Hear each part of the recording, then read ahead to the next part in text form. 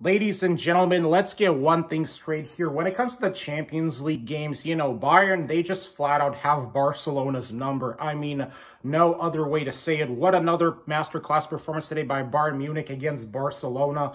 In my opinion, the best player today on the pitch, without a doubt, once again, was Jamal Musiala. And Jamal Musiala, once again, goes to show you why he is the best under-20 talent in the world. Seriously, I mean, I think that this game goes to show you here that what you can expect from Jamal Musiala at the World Cup is another masterclass too, because I feel like that for Germany, on the international level, I think that the best player for Germany at this year's World Cup is without doubt going to be Jamal Musiala, especially after his performance today. He was just flat out brilliant on the pitch. What else can I say about him? I mean, Bayern, so blessed to have him, And Barcelona, first half, they did great. Let's not kid ourselves. They had their fair share of chances too in this game, in which they missed. But Lewandowski, Bayern's defense, I think they did a hell of a job today.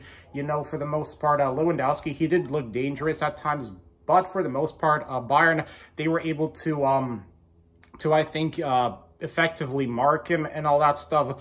But today, man, Bayern Munich, they just, without a doubt, whenever they play Barcelona, it almost seems like that Bayern will 100% win that game. That's just the way how the Bayern and the Barca matchups have been like these last, 4 years in the Champions League, or the last 4 Champions League games that Bayern, or the last 5 or 6 Champions League games that Bayern have faced Barcelona in. That's what it is about, man. Bayern Munich, brilliant performance today, and like I said before, ladies and gents, Barcelona, they just had no chance today at all against Bayern. And Leroy Sané, he was absolutely superb on that second goal, just a beautiful tap-in right there, and the run by him was just absolutely incredible as well.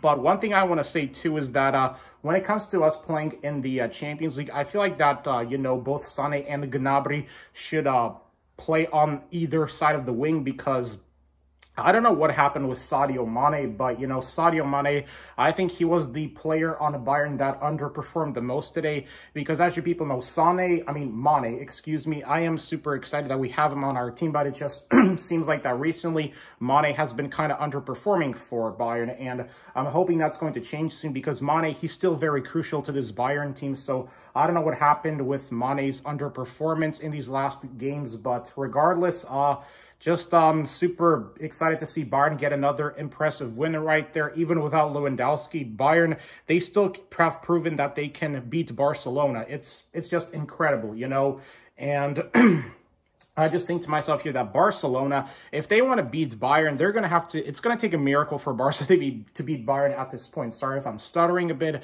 but I'm just so gassed up about this game, I thought it was going to be another one of those back and forth games, but man, Bayern seems like they got another win here over Barca. So ladies and gents, let me know what you thought about Bayern's performance in the comment section below. But as for Barca, they were really, I think, lackluster in terms of finishing today, if I'm being honest here. So yeah, that's all I got to say. Great win, and let's go Bayern.